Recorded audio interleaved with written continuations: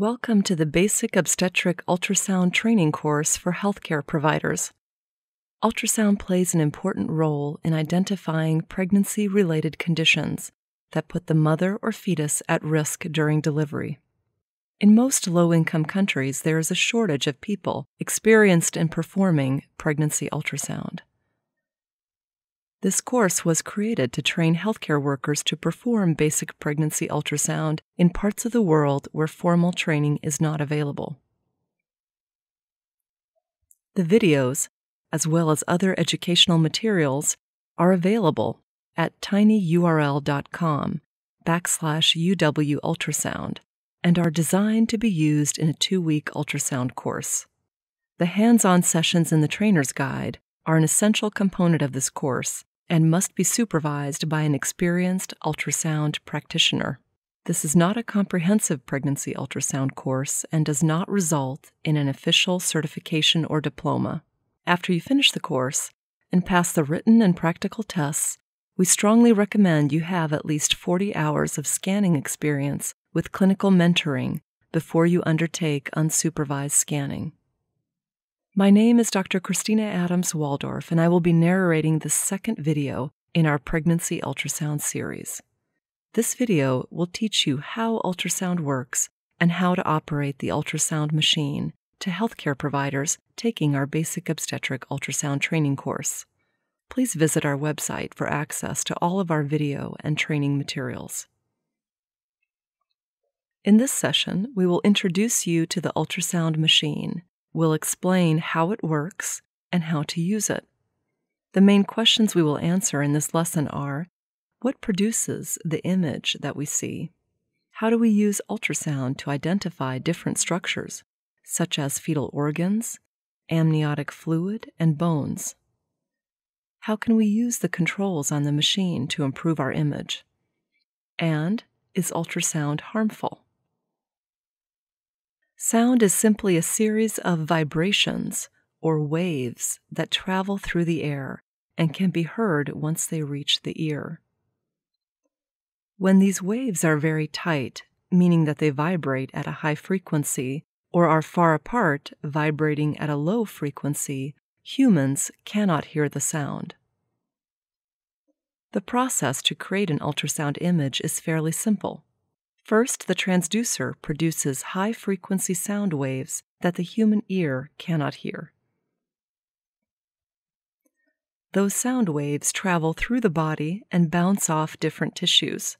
In this diagram, the transducer is on the left and the patient is on the right. The red lines represent the sound waves sent into the body by the transducer. The green lines are the reflected sound waves that return to the transducer from the body. These reflected waves are called echoes. The reflected echoes go back to the transducer, and the computer analyzes these waves and builds an image. On the left is an image of a midwife learning to perform an ultrasound on a pregnant patient. The transducer is in her right hand. The cable connecting the transducer to the computer is draped around her neck. The image on the right is what is seen on the screen. Notice the many different shades of gray in the image of the fetus. We see black, white, and shades of gray on ultrasound because the sound waves react differently to different tissues and fluids. For example, sound waves tend to pass through fluids without reflecting back to the transducer. This means that fluid tends to produce no echoes. In contrast, sound waves cannot penetrate bone or air, so they are reflected back strongly and produce strong echoes. Soft tissues are somewhere in the middle. Some sound waves pass through and some reflect back. This is a second trimester fetus, placenta, and amniotic fluid. Sound waves pass through the amniotic fluid without reflecting back, so amniotic fluid appears black. The skull is white because most of the sound is reflected back. The placenta is soft tissue, so some of the sound passes through and some reflects back. This is why it looks gray. The fetal abdomen is also gray because it is soft tissue. The term echogenicity refers to the brightness or whiteness of the echoes compared to the echoes that surround it. In other words, it describes the strength of returning echoes. Echogenic is a term used to describe any structure with echoes. There are 4 levels of echogenicity, or strength of the echo. Hyper means over or above. So hyperechoic means a very strong echo, which will appear brighter than surrounding echoes, usually white or light gray. The prefix "an" means none. Anechoic structures appear black because they do not reflect sound waves. Isoechoic and hypoechoic are shades of gray between the white hyperechoic and the black anechoic. We will discuss these terms more in the hands-on sessions. In this image, the amniotic fluid is anechoic and the skull is hyperechoic. What does that tell us about the echoes in these 2 areas? This means that there are no echoes from the fluid, and there are strong echoes coming from the bone in the skull. Bone and air are the most echogenic. They are hyperechoic and will appear white. Fluids, including blood, amniotic fluid, and urine in the bladder, are anechoic and will appear black. Soft tissue will appear either isoechoic or hypoechoic, as you will see in the hands-on sessions. These are different views of the fetus. What color are the hyperechoic structures? Hyperechoic structures are white. In these images, they are the skull and femur. If something is anechoic, what does that mean? What color will it look like? Anechoic means there is no echo, so it will appear black. In these 2 images, the anechoic structures are the bladder, which is fluid-filled. Other structures that should be noted here include the hyperechoic fetal spine on the left and the hypoechoic or gray-colored placenta on the left, and the uterus and cervix on the right.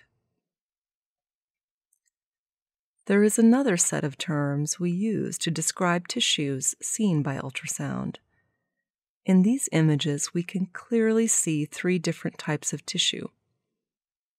Tissues are described as cystic, solid, or complex. The left image is an ovarian cyst. The middle image is a fetal abdomen, which appears solid.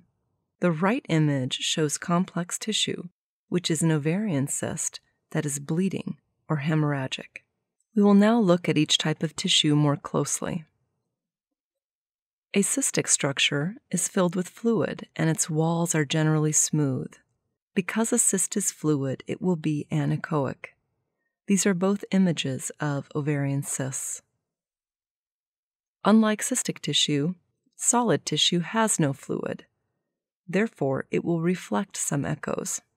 While cystic tissue will appear black, solid tissue will appear gray or white.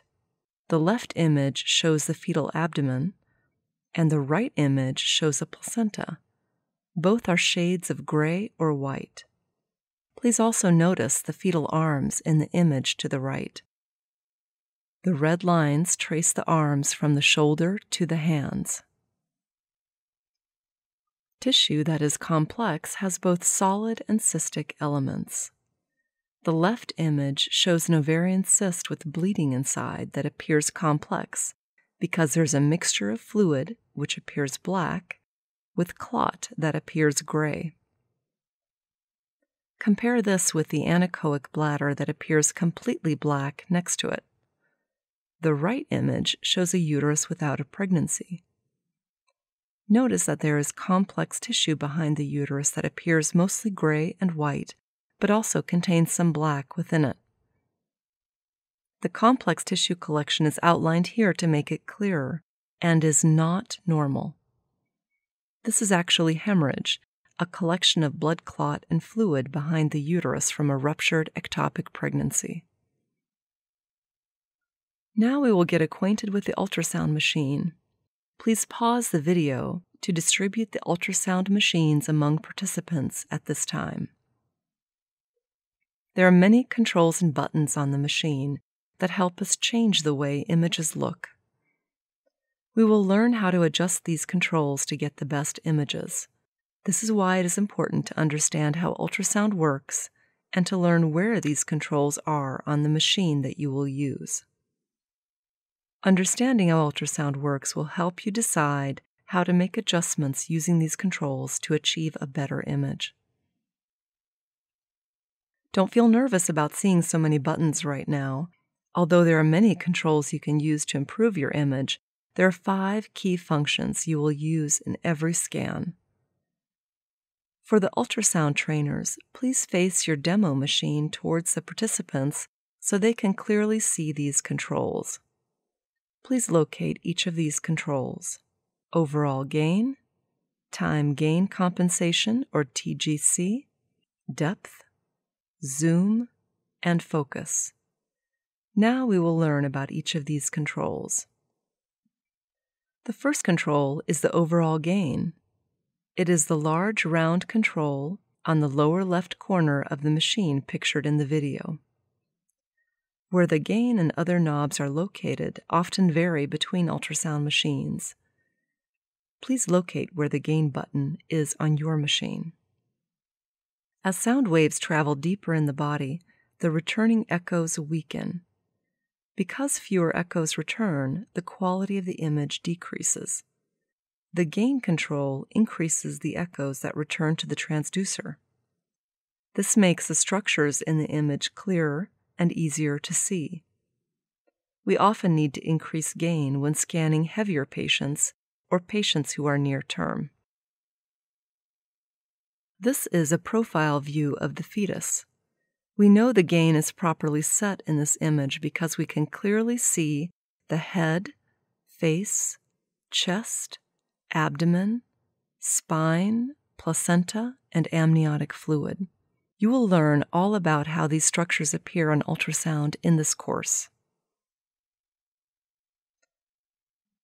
In this image of a fetus, the overall gain is too low, which makes the image too dark.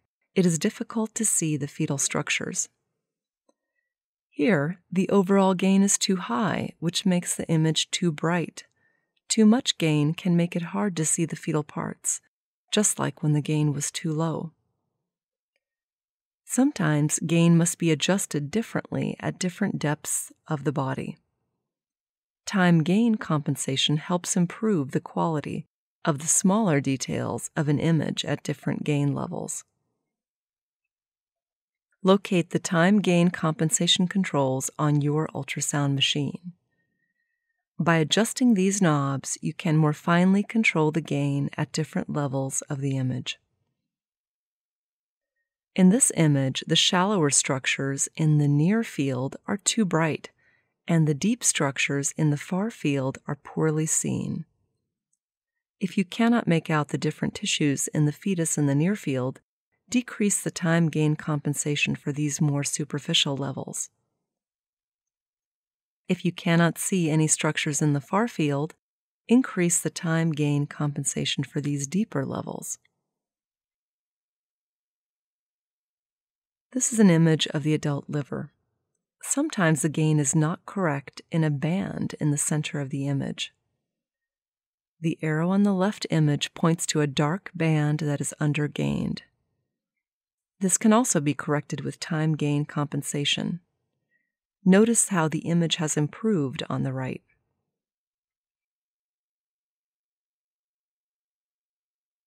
The next control is depth. Please locate the depth control on your ultrasound machine. Gain controls the strength of echoes returning to the transducer. Depth controls how deeply you send sound waves into the body. Next, we will show how the depth setting changes the appearance of the image. For best quality, the target of your scan should be in the middle of the image. Notice how the fetus is centered in the image. In this image, the target should be the fetus, but there is too much unwanted information because of the extra depth. We are sending the waves too far into the pelvis. We don't need the image below the fetus. We would rather see the fetus centered in the image. Here, the image does not show enough depth to see the entire fetus. Our waves are not going deep enough into the pelvis. We can only see the top half of the fetus and the placenta. In this image, information is lost because there is not enough depth. Make sure the entire structure you want to examine is included in the image. Please notice the placenta, fetal spine, and fetal stomach in this image. Even though the target is in the center of the image, sometimes it is too small to see well. We can use the zoom controls to increase the size of our target. The zoom controls are usually near the depth controls. Please locate the zoom control on your own ultrasound machine. This is a view of the bottom of a fetal foot. The image on the left shows the foot, but it is too small. The image on the right shows more detail once it has been zoomed. You can even see individual bones in the toes.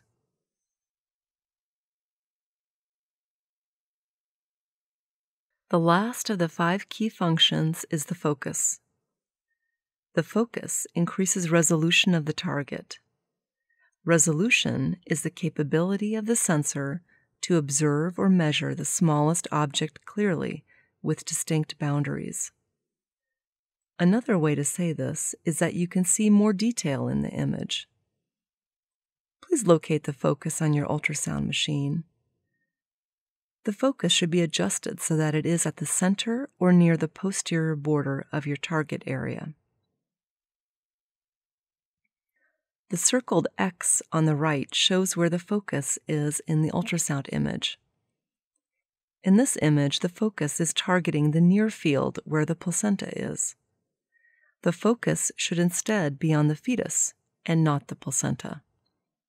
It should be placed in the mid to far field region where the fetus is located. The focal zone is now in the far field below the fetus. It should be moved up to focus instead on the fetus. You will have a chance to learn and practice setting the focus appropriately in our hands-on sessions. Some patients may ask if ultrasound is harmful to them or to their baby. With millions of OB ultrasound scans worldwide, there is no evidence that ultrasound is harmful. There is an important principle in ultrasound that emphasizes this concern for patient safety. This is known as the ALERA principle, which means as low as reasonably achievable. This means that ultrasound should be used only as appropriate and not more than is medically indicated. The ALERA principle states that we should scan a fetus only when there is a medical reason, and that we limit the ultrasound exposure during those scans.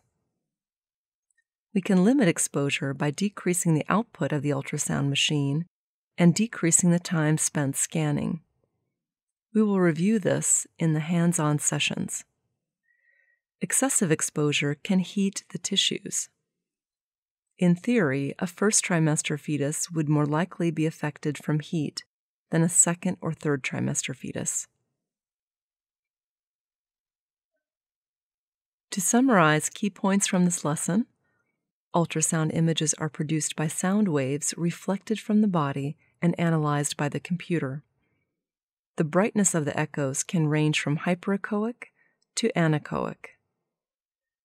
Brightness in between is called isoechoic or hypoechoic. Tissues can be characterized as cystic, solid, or complex. There are 5 major functions on the ultrasound machine to optimize the image: overall gain, time gain compensation, depth, zoom, and focus. Ultrasound is not harmful to the mother or fetus. Always follow the ALERA principle with every scan. Questions for review. Please pause the video now to review these questions and answers. What happens to ultrasound waves when they reach air or bone? The answer is that they are reflected. What does fluid look like on ultrasound? The answer is that it looks black. What are the three main types of tissue? The answer is complex, cystic, and solid. What are the 5 important buttons on the ultrasound machine that can help you improve the image? The answer is the gain, time gain compensation, depth, focus, and zoom. What is the Ehlers principle? The Ehlers principle states that we should scan a fetus only when there is a medical reason, and that we limit the ultrasound exposure during those scans.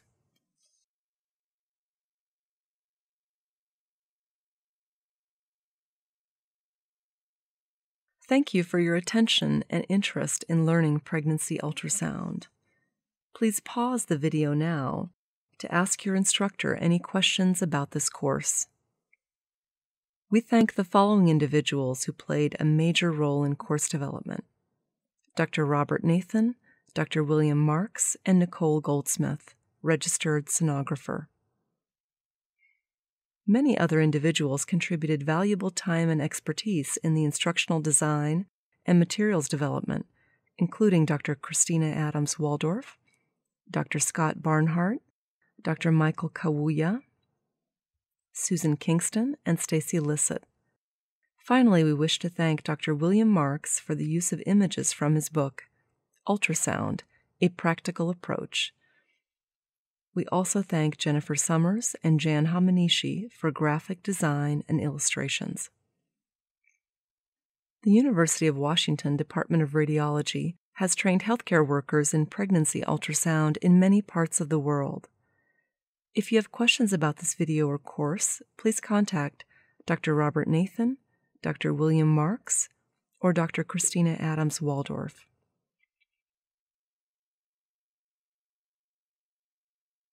This course was collaboratively developed by the University of Washington Department of Radiology, Obstetrics and Gynecology, and the International Training and Education Center for Health, ITEC. It was made possible through a grant from the GE Foundation. Consano also contributed funding. We are grateful for the video production sponsored by the University of Washington Institute for Simulation and Interprofessional Studies and UW Video. Please visit our website at tinyurl.com/UW Ultrasound to access all of our training materials. This material is copyrighted. You are permitted to copy, distribute, and post to websites. You are permitted to modify the content to adapt to specific populations and user needs on the condition that you include attribution to the University of Washington and retain any copyright notices and citations and attributions included in the original Basic Obstetric Ultrasound Training for Midwives. The material in this video is provided for information purposes only. The University of Washington Institute for Simulation and Interprofessional Studies does not take responsibility for the accuracy of the content in this video.